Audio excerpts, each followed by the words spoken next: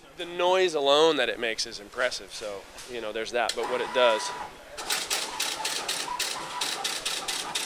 So we are looking at electronic parts being placed onto this circuit board, not soldered, but just plopped down right where they need to go. They're being placed, exactly, and this machine will install the components. These are uniform components, components that are all relatively and basically the same size.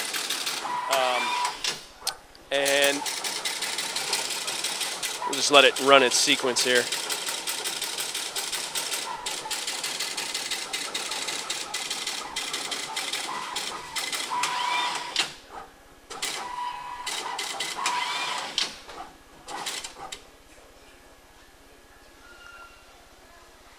Fault there. So that resistor he's holding, it was placed up kind of in a big rack we have over here. They're all on rolls, and those are fed into the machine. That's correct.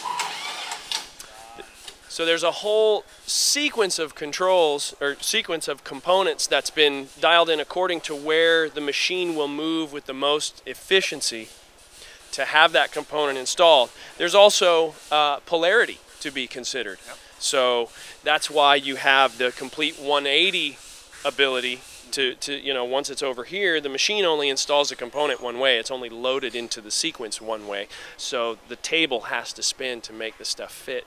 So that's amazing. It's pretty remarkable to think somebody that could come up with a machine like this, at least in my opinion. I've always marveled at this particular part of the process.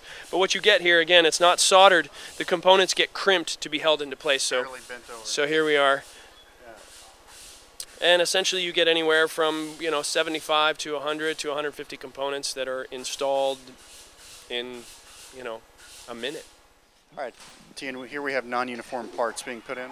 That's right. These are all the components that are of widely varying size. You can see here we've got filter caps, relays, sockets. If you look a little closer over there, we've got LEDs. A bunch of different stuff. That's really, there are machines which could install all of these oddly sized components, but they would take up the size of this whole room. And ultimately, it's much better for us to have this machine here, which is not a totally modern piece of machinery, but it's yet totally appropriate for what we're trying to do here. Again, there's a sequence installed into the brain of this machine, and it moves the board to where a part needs to be installed. There's a light, one that's blinking to indicate polarity, and another that's static to kind of tell the person where the component's going to be installed. And when the component gets installed and it moves on to another component, the bin spins up and opens up to the next component that's supposed to be installed into the location where the machine moves. So it's a very simplified process of pointing out where X component goes. The only variable is what gets loaded into this machine, and obviously that's important, but ultimately these folks have been doing this for a very, very long time. Basically all of the non-uniform components have been installed here. Wires, sockets, LEDs, speaker jacks, etc. And what's going to happen with this circuit board is it's going to roll around and meet up with the wave solder machine.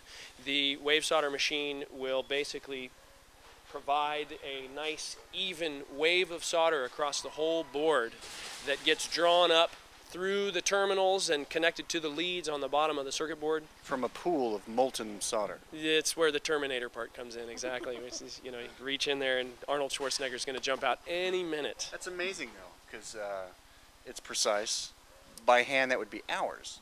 In fact, let's go take a look at that right now. So this is the machine. There's the pool of molten lava. This is the wave solder machine, and as you'd pointed out, it's a very straight-ahead process. This is not rocket science. This is what people have been doing for years and years and years with circuit board manufacturing in general.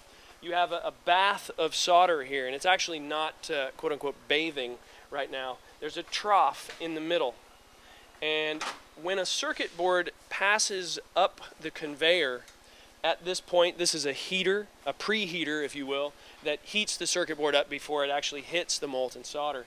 But that little trough starts circulating to create a bath. The conveyor is set to the exact height so that the circuit board just goes above the circulation of the bath. And again, the solder is drawn up through the terminal sticking through the bottom of the board and drawn into the circuit board to create a nice even wave of solder, hence the name.